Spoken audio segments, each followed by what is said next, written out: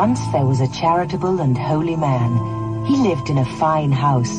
His door was always open to the poor, and he considered himself a good Christian. One day, in the bleak midwinter, he received a letter. What's this? A letter? Dear friend, I have been observing your goodness for some time, and tonight, as reward, I will come and visit you. Be ready for me, and you, in turn, will be welcome in my Father's house on high.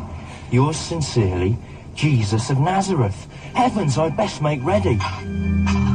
The man laid out his finest linen, prepared a lavish feast, and made up a bed in the spare room. At 7 o'clock exactly came a knock at his door. Ah, that will be Jesus. Help me, sir. I am an old bent woman, old and bent, and I need a place to rest my old bent body. Look, normally I would welcome in even the oldest and bentest old bent woman, but thing is, I'm expecting a very important guest. If it was any other night, I'm really sorry.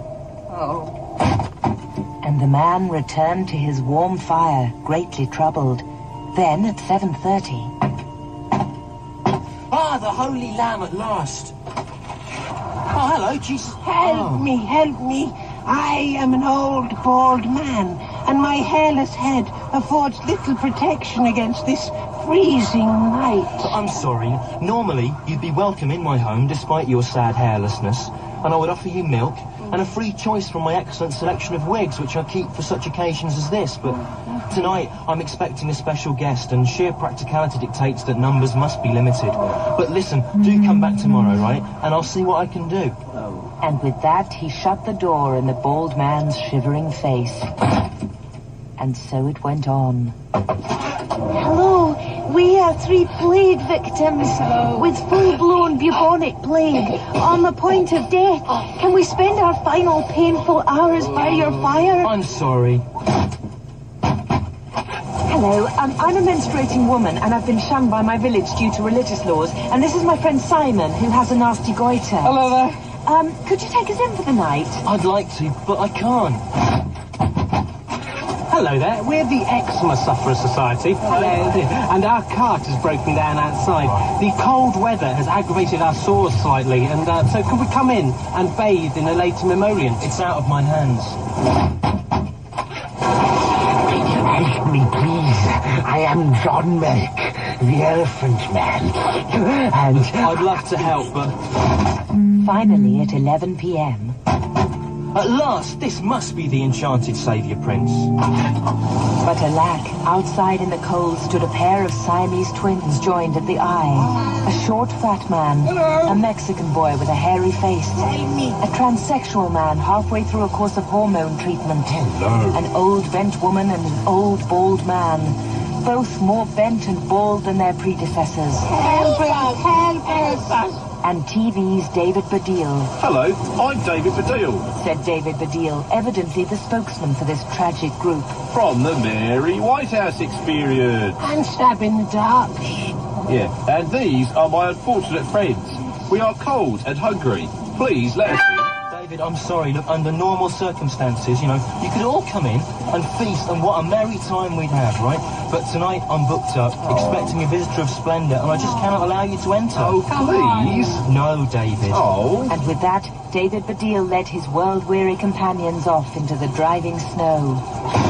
The man waited until 11:45, but the King of Heaven did not come. Sad that he had been unable to help his needy visitors, he fell into a restless and fitful sleep, confused and worried about Jesus' delay. The man's fitful sleep was filled with nightmares of what could have befallen Jesu. In the morning time came a knock. Who can that be at this hour? Jesus! Yes, you may know me by my wounds. What happened to you? I was worried. I went to all this trouble for you and you never came. But I did come. Oh, you didn't come? I was in all night. But I did. Huh? You did not recognize me when I called. Remember the old bent woman? That was me. What? And the bald man, that was me also. What, and the elephant man? Yes. What, and the Mexican hairy-faced boy in the Eczema Society? Yes. All me. What, and the bolder and benter old people? Yes. I was all of them. And David Baddiel?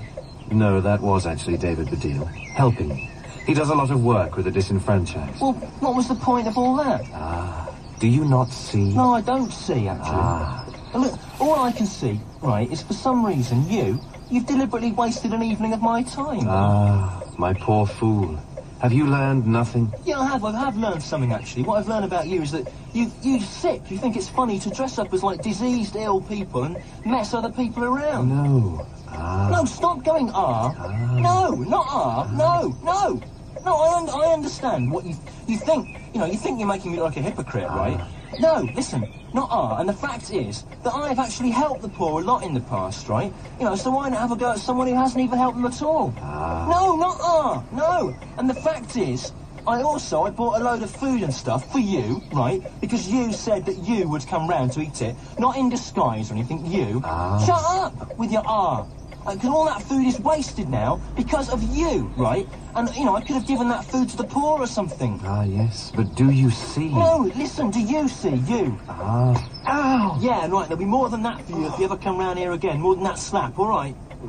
Do you understand? What did you say? I can't hear you, Jesus. What'd you say? Yeah, I said yes. Twat.